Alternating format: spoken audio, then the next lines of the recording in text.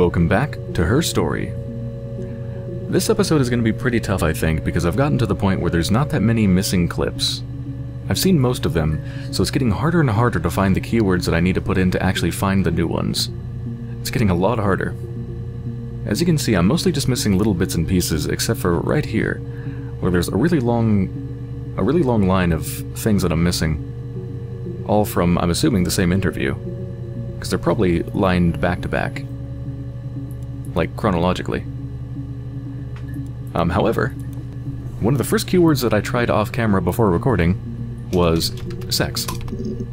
Which apparently I've never searched for because that comes up with a ton of results. So at least I've got somewhere to start. And they do all appear to be from the same interview, which means I might be about to hit on this block here, this big one that I've been missing. Which we can actually check using the database checker. I think I've got to play it first before it updates into the database. Really? You're going to ask me about my sex life? I mean, isn't that private? Private is probably another word I should search for. Alright, so let's refresh this and let's see which one goes green. Right there. Okay, so no, it's not from here. It's from up here.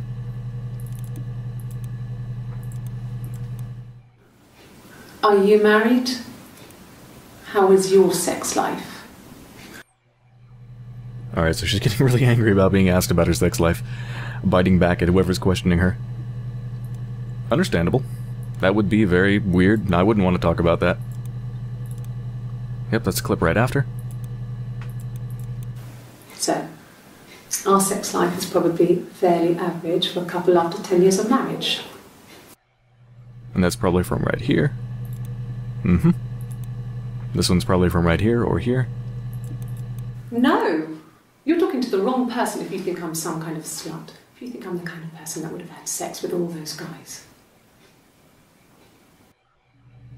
All those guys? Wait. Is this related to what Eve said about how at some point when she was really young?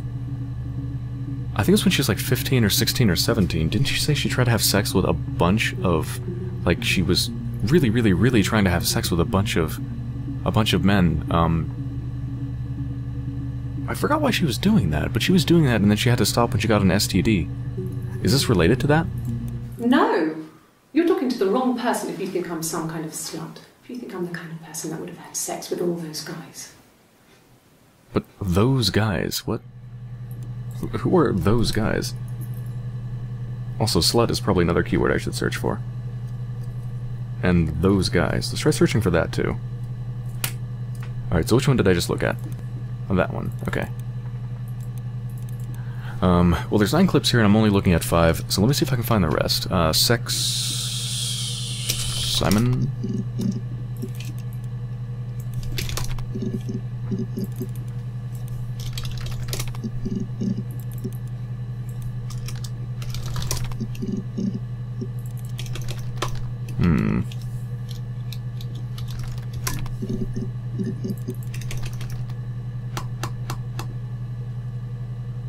Not sure. I think there's one more in that series of interviews right there that I'm missing.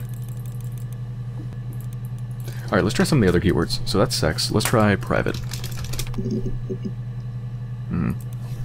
Life. Nope. Slut. Nope, just the one mention of it. Those guys.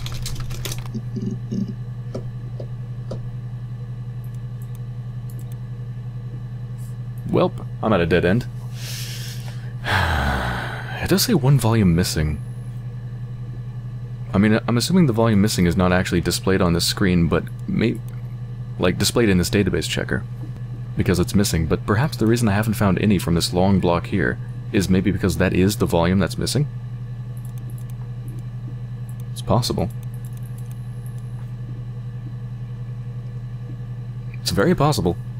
Actually, that makes the most sense, honestly. Otherwise, I feel like I would have found, you know, at least 1 clip from somewhere in here. Seems very unlikely. That probably is the missing volume. Yep. That didn't last long. Like I thought, this episode is going to be hard, so I'm going to put my nose to the grindstone and start searching. Okay, I was just kind of randomly looking at clips and I found this. Yes. Yeah, it's my guitar. Which is strange. It's my guitar. But I thought Eve was the one who played the guitar. Yes. And I believe this is supposed to be Hannah, because, I mean, she has her sleeves up, partially, and she doesn't have a tattoo. And I'm pretty sure her tattoo would be visible.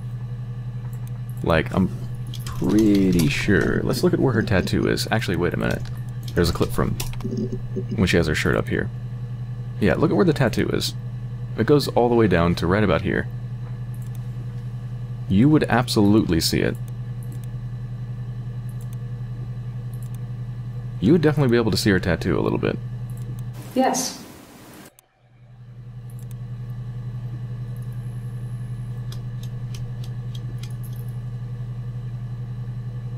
So, did they both have guitars, or what's going on?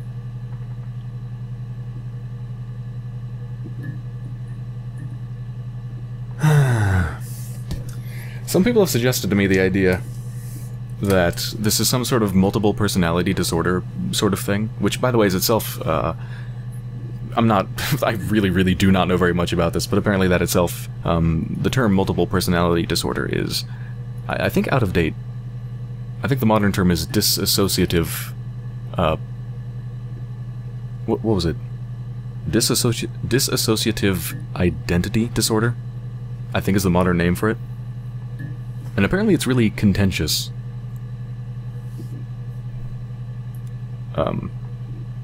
But regardless, that is something I've thought about, of course. You know, how do I know Eve and Hannah are actually different people? And having some sort of multiple personality, dissociative identity sort of thing it's a pretty common thing in kind of mysteries and stuff like that.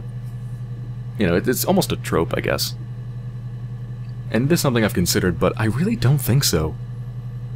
One reason is simply because I think it's cheesy. Like, I really hope it's not the case, that it's some sort of multiple personality thing, because I think it's really cheesy and it's kind of played out, and I don't really want that to be what this game does, because I feel like this game is better than that. I really want it to be better than that. But the other reason is that it doesn't, I don't think it makes any sense. I really don't. I mean, let's say that she is, let's say that this is actually the same person, and she thinks she's two people. Right, she has issues with her identity, and she keeps flip-flopping between Eve and Hannah. And she's actually one person. Let's just assume that's true. How would that work? She mentioned getting a ticket, like, she mentioned, I don't remember which one, Eve or Hannah. One of them mentioned, like, getting a ticket. And not having her driver's license on her, and at some point they took a blood test, and a polygraph, and, I mean, given that, like, given that there's a murder involved here, right? They found Simon's body. And Eve and Hannah were both obviously under extreme suspicion. They would not have had any trouble getting warrants to take blood samples and fingerprints and any sort of evidence that they could possibly need from both of these people. Look at their licenses, birth certificates, if Eve ever actually had a birth certificate. Since she was, you know, supposedly actually thought to be dead by her mother. But they would have had no trouble taking evidence, right? So, if Eve and Hannah were the same person, they would have known. And maybe the information that shows that they knew is maybe in the missing volume. I suppose that's possible. But that would have been a known thing. It would not be that hard to figure out that they're the same person. If for no other reason, then you could never get them in the same room at the same time. Not to mention the blood samples and all that stuff. And also the tattoo. What about the tattoo? One of them has a tattoo and one of them doesn't. Like, okay, it could be temporary, but if it's a temporary tattoo, then obviously she doesn't actually believe. You know, that's her trying to fake it. And if she's trying to fake it by taking on and off a tattoo or something like that, then obviously she doesn't actually have dissociative identity disorder, right? I would think, unless... I don't know. I don't know that much about dissociative identity disorder, so perhaps faking it is... I don't know. I really don't think so, though. It doesn't seem to really fit. It just seems really implausible to me. But yeah, I do want to see them in the room at the same time. I really do. It is very strange that we haven't gotten to see that. It's very, very strange. So,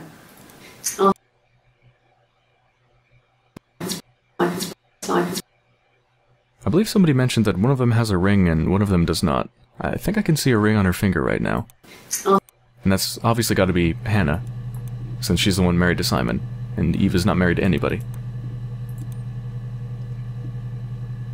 So I guess that's one way to figure out which one is, at least supposedly, Eve and which one is supposedly Hannah. Of course, we also know that Eve has been impersonating Hannah from the bruise. If for no other reason, from the bruise, that pretty much proves that Eve has been impersonating Hannah at least some of the time. Bruise. And yep, she definitely has a ring on her left hand. Bruise. The bruise. And well, she's got a ring on her left hand too. And we know that this is Eve. So I have a really fast... And plus the bruise, like, isn't that more evidence that, you know, these are actually different people? The fact that the bruise disappeared within 2 days? Because this was from the 25th, and this is from the 27th. I really don't think it's multiple personality, or anything like that. It doesn't fit the tattoo, it doesn't fit the bruise. It seems very implausible. Alright, I'm gonna keep searching. Okay, I found 2 keywords that have 1 clip each. First one is killed. I don't see how it's hard. We've established I was in Glasgow when he was killed. You've spoken with the hospital. Hospital. Let me search for hospital too. Hospital. Witness, which I think I might have already searched for, but I'll try again anyway. And hold on, where was that from in the database? Okay, so I just filled in a little spot. Still not touching this area here.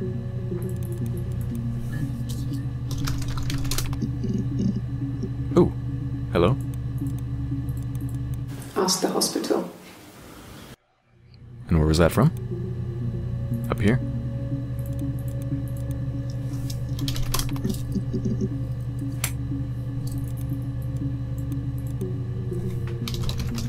Any more mentions of a witness? No. Witnesses? Wit? Alright, so here's the other keyword that I originally found that has 1 as well. I was thinking about her ring, you know, how sometimes she has a ring on her finger, sometimes she doesn't. No. No, he wasn't wearing his wedding ring.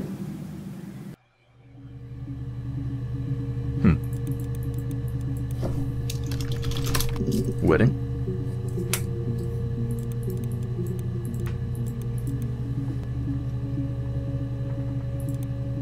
And that's from down here. Okay, I'm back to searching for more keywords. Okay, I found 2 more keywords. Looks like I found one with 2. Yeah, I tried searching for 1, 2, 3, 4, 5, 6, 7, 8, 9, 10, 11, 12, 13, and 0. And most of them have results, actually. But this is the only one that has a new result. That should eliminate me as a suspect. If I was in Glasgow, can't be in 2 places at once. Unless there's more than one of you. Alright, where's that from? All the way over here. And let me just double check that I searched for Glasgow, because she keeps mentioning it, and I believe I did search for it. Yeah. There's 10 entries, though. So what could I attach to the end of Glasgow? Well, let's forget that for now, because actually my next one that I found was Suspect, which has a bunch of results from the same interview. Okay. So you want to eliminate me as a suspect? When you suspect someone of murdering their husband.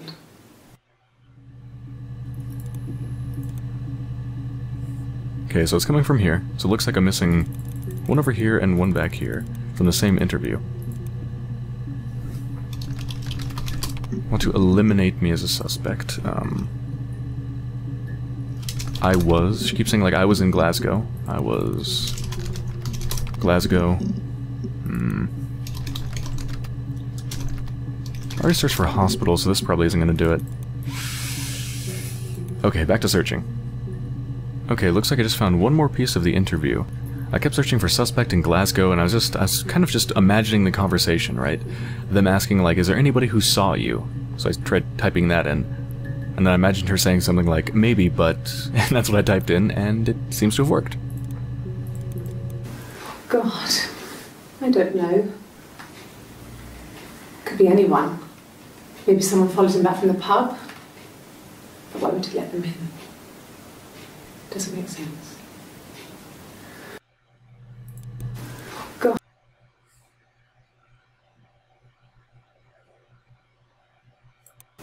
Followed. Follow. Followed. Pub. Bar. Bar. Alcohol. Beer. Bacon! That's gotta be the key, right? No. Damn it. Alright, I mashed my head against the keyboard and found 4 more clips. Friend has one of them.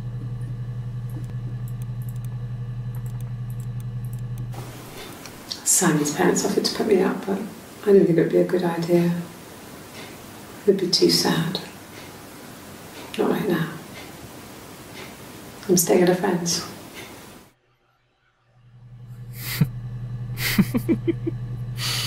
Staying at a friend's. Can only imagine who that friend would be. Eve, her best friend for life.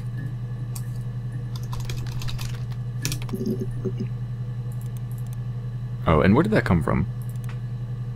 Right there, so I just filled in a little bit of a gap. Alright. Where is the next one?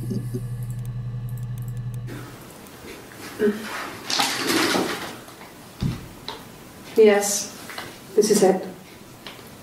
That's the shard from the mirror. He made it himself. It was a special one-off. He made it and decorated it. That's his thing. Where did you find it?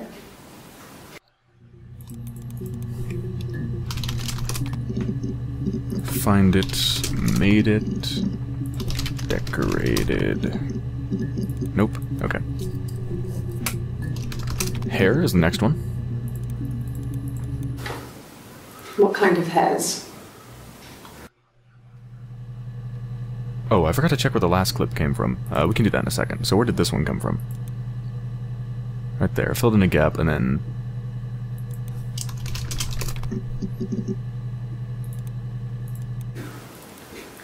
And this one came from...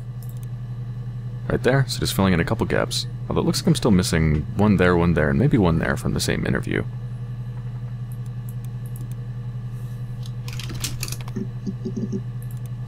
Alright, next one. I just did hair, right?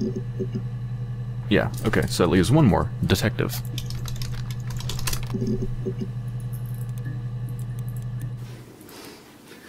Must think it's very cool that their dad is a police detective. That is not helpful at all. My heart just sinks every time I get to the end of a clip and it doesn't give me a new keyword to search for. Alright, where did that come from? Filled in another little hole. Well, back to smashing my face against the keyboard. Looks like I Don't Know has one clip as well. I just keep trying to think of common conversational things, like I'm just running through conversations in my mind. Like things that she might say, like, what if I, or I don't know, or can I, or I try to. That's pretty much what I'm typing in at the moment. It seems to be moderately effective. I mean, I don't know. Something must have happened to him on his way home. He He could be hurt. I mean, why hasn't he phoned? I don't know. Yes, that's back a while ago when she was reporting him missing. Pretending that she doesn't know what happened to him. Where did that come from? Right there, so just filling in another block. Yeah, the fact that I still haven't touched anything in this block makes me think that this is the volume that's missing. Which, the volume that's missing, by the way, is, I believe it mentions it here. I couldn't find the server with the detectives footage on. Possibly those tapes got damaged when the old archives were flooded in '97. Yeah, so apparently the missing stuff is the detectives footage.